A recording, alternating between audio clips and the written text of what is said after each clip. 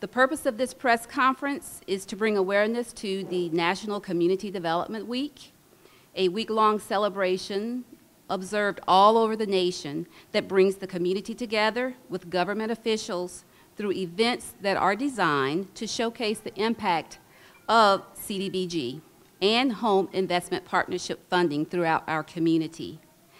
These funds are allocated annually from the United States Department of Housing and Urban Development to improve the physical, economic, and social conditions of our community, and to provide decent, safe, and affordable housing. An example of CDBG funding impact is this very facility where we're located today. This is the new Art Center for the City of Columbia.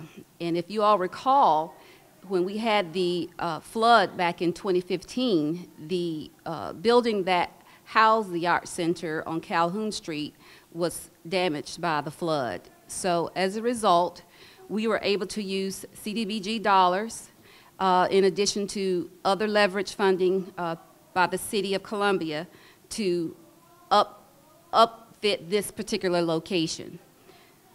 In addition to that, we used home funding over the past year to continue the revitalization of the Lion Street community.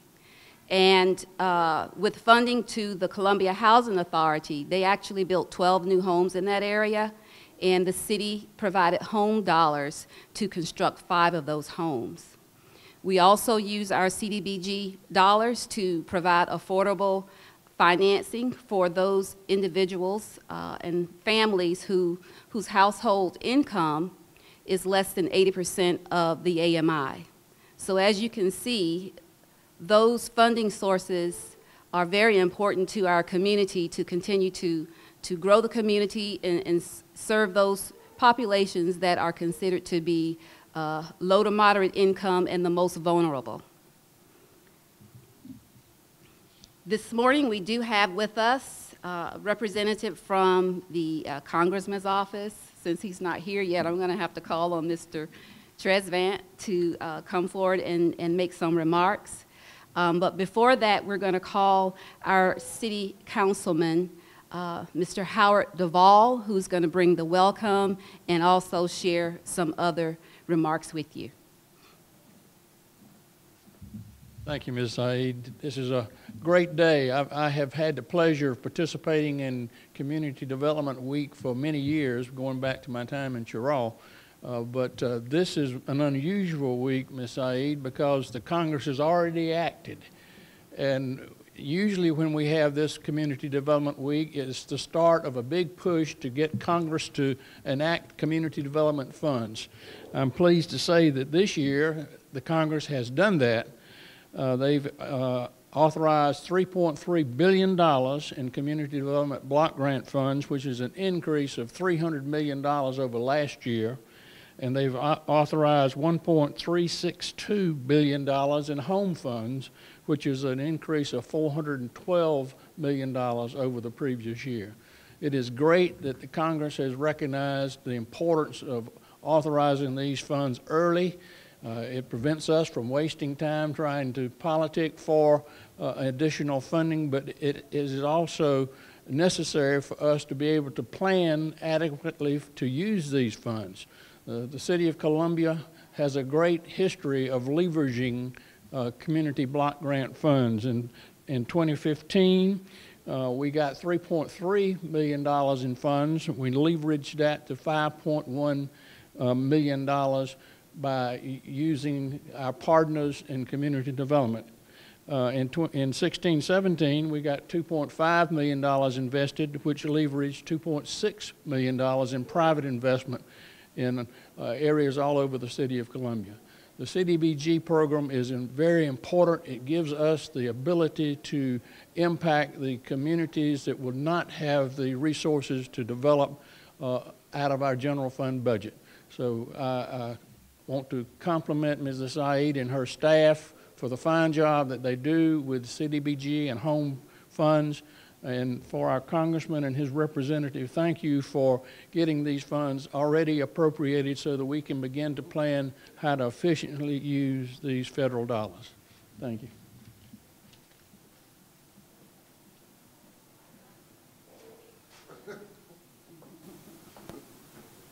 Good morning.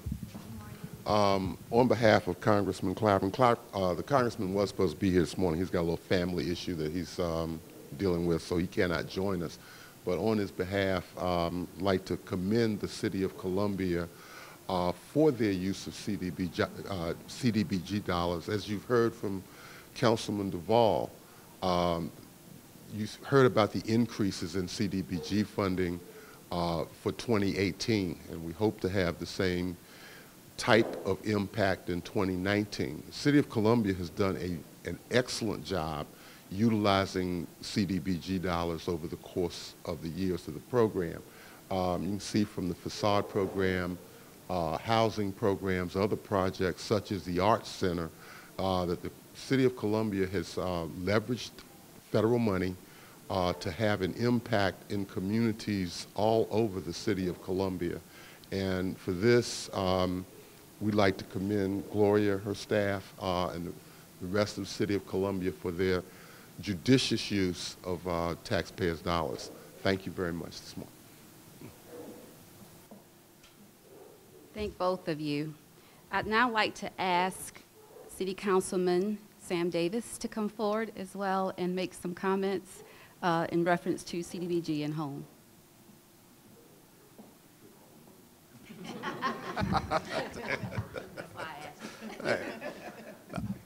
Thank you. This is one topic that I don't mind being repetitious about, and that is that the CDBG program has really impacted all aspects of the City of Columbia: families, environment, neighborhoods, the downtown area.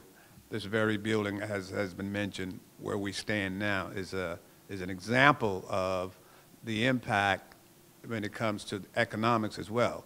This facility is in the very center of the city, which is kind of unusual in some aspects, but we're here. The families that have benefited from the relief provided during the floods, housing in neighborhoods, housing for families who have to receive assistance through the Housing Authority. It's a team effort. Everyone is involved, and as usual, everybody benefits. And I agree with Howard. Today, I was geared up to encourage folks to call their congressperson and ask them to make sure that the funding comes through for the program. But that's in the past because they did step up to the plate. But I would encourage you to call Congressman Clyburn and thank him for his efforts. He's been our champion, and he has been able to garner support from his colleagues in Washington. So it's always good to have a voice to speak on your behalf. And also, our staff is the best. The fact that we're here, the fact that this building stands, and the fact that we are experiencing an increase this year, that is the result of the tenacious effort of Ms. Saeed and her staff, and we thank them for that.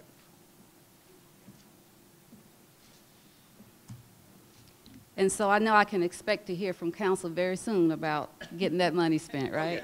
Yes. Okay. Okay. So in celebrating Community Development Week, there are some other things that we're doing we want you to be aware of.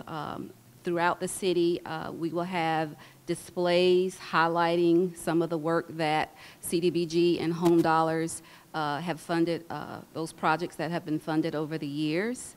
You could see those displays at City Hall and also at Washington Square. And in addition to that, we'll have some other activities going on this week. We will have home buying workshops on Tuesday, April 3rd, and Wednesday, April 4th. So that's tomorrow and Wednesday from 6 to 8. And we're going to have those At the Richland County Library. Okay. All right, and so that will be held at the Richland County Library on St. Andrews Road. So we're excited about that as we're trying to branch out and offer our services you know, beyond our inner city location, but branch out to Richland County and also Lexington County to encourage people to move into the city. In addition to that, I want to say again that it's important to recognize the value of CDBG and home investment partnership programs so that we can continue to urge our representatives. And again, we do thank Congressman Clyburn for his hard work. I know that he's always working on our behalf to continue to get more money for our city. But we need to continue to do that because, you know, last year was really a little different kind of situation. And this year we're very happy to know that they've increased funding for both CDBG and home. So if you'd like any more information about National Community Development Week, please contact our department. That phone number is 545-3373, 545-3373. And I also would like to say that if any of you are interested in a tour of the facility before you leave today, we can certainly make sure that happens.